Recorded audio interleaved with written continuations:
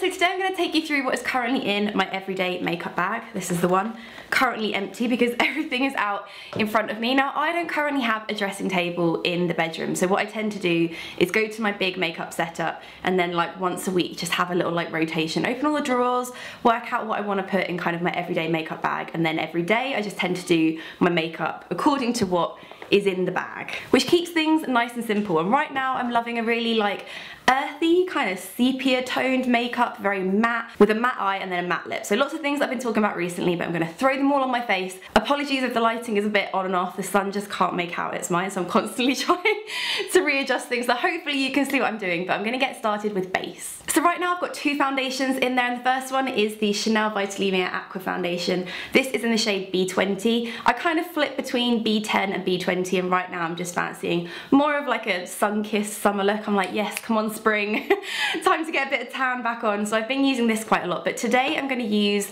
a mixture of things, and it is the IT Cosmetics Your Skin But Better CC Cream. I have this in the shade Fair, and then I'm going to mix that with a dollop of the Becca Backlight Priming Filter. I just find this to be the perfect foundation blend right now. You get the coverage from the CC cream. This is not, don't think of this as like a CC BB tinted moisturizer thing. This thing packs a serious punch in the pigment department, but then the Becca just gives it a nice dewy glow, and I take that on the SAYYYY 140 buffer brush, so take a dollop of each, and this is what I've been using for the last couple of weeks. I just find it blends in really quickly, nice and easy to apply, but provides a nice amount of coverage for every day without looking too like mask-like. For concealer, I'm still using my Urban Decay Naked Skin Concealer in the shade Light Warm, and I must admit I'm just getting a bit bored of this. I feel like this is the only concealer really that I've used for like, when did I pick this up? July? It's been a long time. It's still going strong. I'm definitely getting to the bottom of the tube, but I'm feeling like it's drying out a little bit, and maybe it's time to get a different concealer. So if anyone has any concealer recommendations, then do pop them below, but I'm just popping that on any areas of redness, any blemishes that I've got, and then just blending it in with a super damp beauty blender, which is my favourite way to apply it right now. I either use this or I use the MAC, is this the 188 brush? This is really good for blending in as well. Now for like an everyday kind of no makeup, I would probably just leave it there, pop on a bit of mascara and a bit of lip gloss and be done. But I feel like going all out today, so I'm going to pop on a powder, and for that I've gone back to my Hourglass Ambient Lighting palette, and I just take kind of a mixture of these two, which is Dim Light and Incandescent Light, on a Bobbi Brown sheer powder brush. Just give that a little dust off, make sure there's nothing on it right now, just to kind of set things in a really light and subtle way. It definitely doesn't look too matte when you use this. I have been using my MAC Mineralized Skin Finish Natural again recently, and I love that powder, but I've got it in medium and it is probably a bit too dark for me right now, so I probably should pick that up in a different shade. Now for contour, I'm still using my Kevyn Aucoin Sculpting Powder in the shade Medium, but I have a new one. I picked this up from Cult Beauty recently, and I will admit that I still have kept my old one that has like a tiny amount left in it, because I feel like the colour is slightly different. It's probably down to the fact that I've had my old one for like 2 or 3 years and the colour's just a bit off, but I still like the shade of this. It's very cool and kind of grey toned. So I just take a tiny bit of that under my cheekbones on my Charlotte Tilbury powder and sculpt brush. I like to go over with a beauty blender after I've done my contouring, just to make sure that it isn't too intense. It always looks so crazy on the little screen that I can see, but then when I go to edit, I'm like, oh, it didn't look that bad. But on there it looks like 2 brown stripes on the side of my face. Now for cheeks, I've really gone back to a few old favourites, and the first one is from Makeup Forever, and this is their Pro Bronze Fusion in the shade M20, and I just take that on a MAC 187 brush, give it a little dust, and then just taking that kind of semi all over, mostly on the cheeks, but kind of on the forehead, down the centre of my face, and also onto my neck as well. I just find the shade of this so flattering. It's not orangey at all, it's quite like olive in undertone, so whenever I'm feeling like I need to look a little bit more sun-kissed, I crack this out. Just don't compare my hand to my face. Ooh, that's never a good thing. I feel like I need a little bit of blush today, so I'm going to use the Tarte Amazonian Clay 12 Hour Blush in the shade Exposed. Again, on that Bobbi Brown sheer powder brush.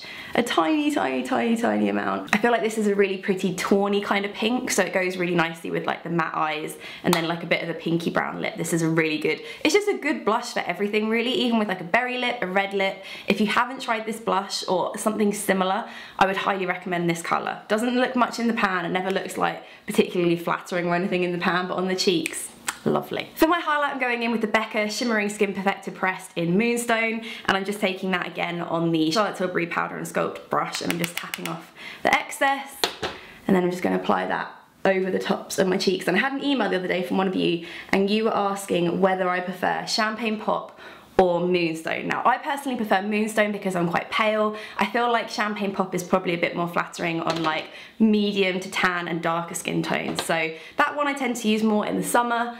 But for me, Moonstone I use all year round, and I just, oh, I love it. I literally like, yeah, let's just put this everywhere. Yeah, basically just applying it like a face powder. For brows, there's no change. I'm just going to use my Bobbi Brown Perfectly Defined Long Wear Brow Pencil in the shade Grey, and then go over the top of it with my NYX Tinted Brow Mascara in the shade Brunette. Very easy. I love that brown mascara. I tend to use that most days. I don't really bother too much with this step. I tend to just go in, give them a quick little brush, and then pop that brown mascara on, and it just keeps them nice and in place instead of going crazy in the wind. I'm just gonna prime my eyelids with the Urban Decay Primer Potion. A tiny little amount is all you need for this. And then just dabbing that in with my fingers. If I apply a little bit too much here, I dab over the top with my beauty blender just to get off any excess. So the eye look that I'm going to do today is very similar to the one I did in my date night Get Ready With Me, and it just revolves around the VisArt Neutral Matte eyeshadow palette. I got this a long time ago, and I feel like I used it a bit, but then it just sort of gathered dust. I didn't really think about it too much. But recently I've got it out, it cost me an absolute bomb, so I'm like, I'm gonna get my use out of this one, and I've really been enjoying using it. There's some shades in here that I could just happily use every day for the rest of my life and be a happy bunny indeed. So I'm gonna take quite a big fluffy brush. This is the Ebelin. Can't remember the name of it, I'll pop a link to it down below. And I'm just going to use a mixture of these two colours here, so the kind of orangey shade and then more of like a biscuity colour.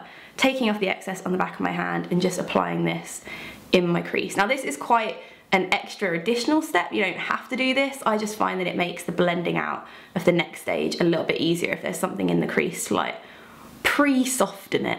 Then I'm going to take some of this mid-tone brown shade on a MAC 242 brush. Now this shade is kind of just the most neutral, almost out of the palette. It's not really too warm and it's not really too cool, and out of all of the colours in the palette it's the one that I use the most because I think it just looks like a natural shadow on your eyes. It's almost like a contouring colour for your eyelid.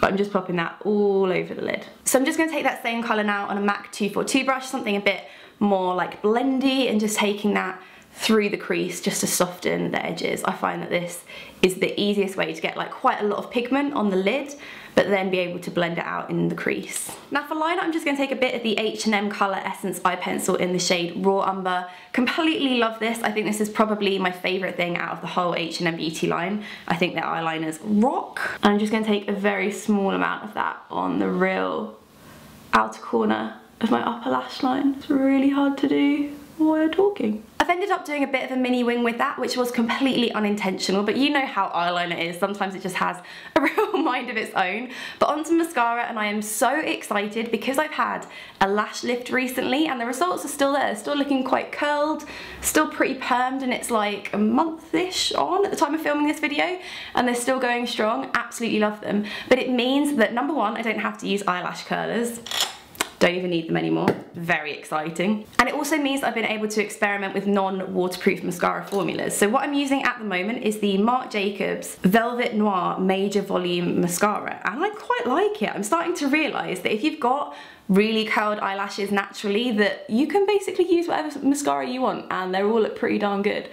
So I'm just going to apply kind of an absolute shed load of this because I'm really enjoying having eyelashes that don't point down like elephant eyelashes. The only thing I'm finding about non-waterproof mascaras is that they're so smudgy. I completely have been spoiled by waterproof mascaras that don't like smudge or flake or anything like that. And I wore this to the gym the other day and came back looking like a drunk panda. It was not a good look. But in terms of volume, it definitely delivers on that. So finally, we're on to lips. Now I have two things currently in my makeup bag for that, and the first thing is the Clarins Instant Light Natural Lip Perfector in the shade 07. I just think this is such a good, like, everyday lip colour, kind of day to day, this is what I would reach for. But feeling something a little bit different, feeling a little bit of colour today, so I'm going to go with the MAC lipstick in the shade Velvet Teddy. I mentioned this in a recent haul video.